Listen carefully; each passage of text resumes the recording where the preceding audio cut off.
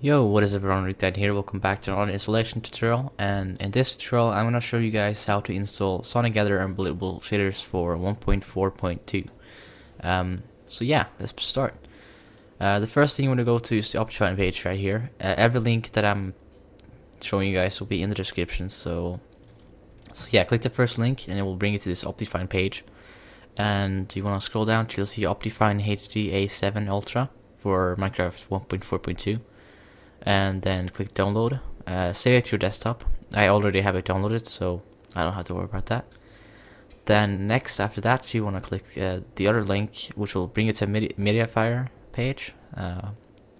Shaders 2.1.6 basically. Download it, save it to your desktop. Then after that, you want to click this link, which you can see is a rapid share link. You just click the download button right here, and then save it to your desktop. And the last thing we want is a texture pack, because you need to have this texture pack right here, the oval rustic, to make it work as of right now for the shaders. Anyway, you scroll more down on this page and you should see download, and a bit underneath that you can see mirror, the first mirror here, because the 221 for 1.4.2 doesn't work, so you need to use the mirror apparently.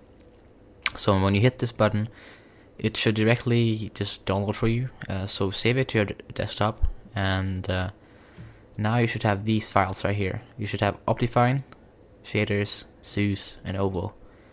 Now the first thing you want to do is to open the Optifine one, and then copy everything inside here.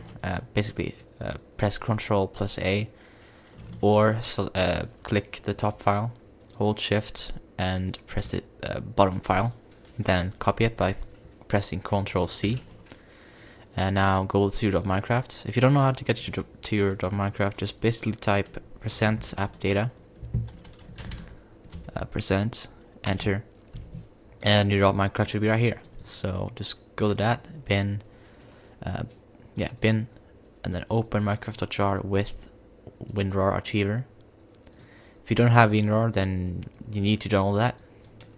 So yeah, as you can see, we have the Optifine open here. We copied everything, and now we open the Minecraft.jar, paste everything inside here by pressing Ctrl V, press OK. Now you can close the Optifine one, and you can close the Minecraft.jar one.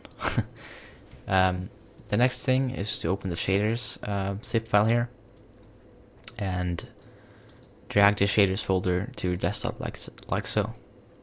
And now you can close the zip. So open the shaders folder here, and as you can see, we have mods here, inst and nitrous. You wanna right click the inst and run as administrator and press yes if it pops up something. Yeah, this should be set by default where it downloads it to, so all you need to do is really just to click install mods. So it's now unpacking the jar and just installing all the files you need.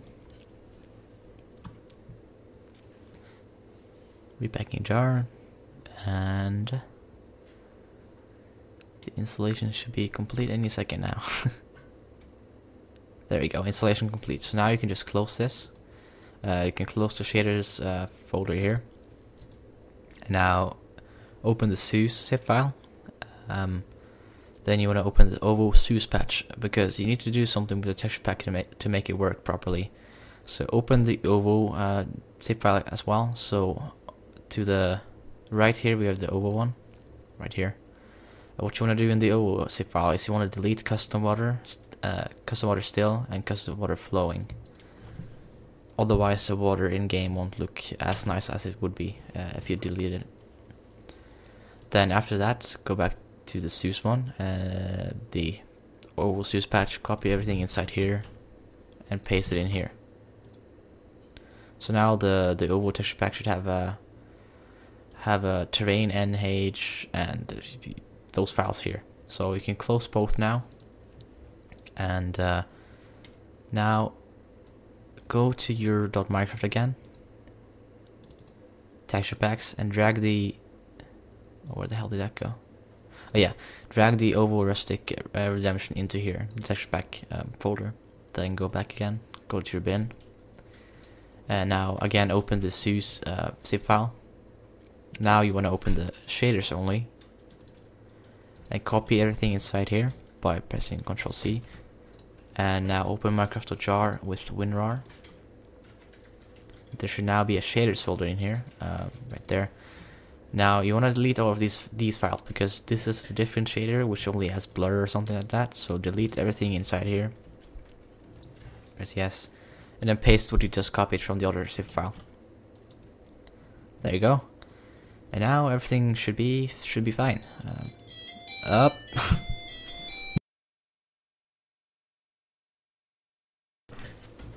Sorry about that. Fucking phone. Anyways, sorry about that. Open Minecraft like you normally do. Press enter game. Now it's logging in like usual. And then go to texture packs. Select the oval rustic that you just fixed and all that stuff. Press done. And enter a normal world like so.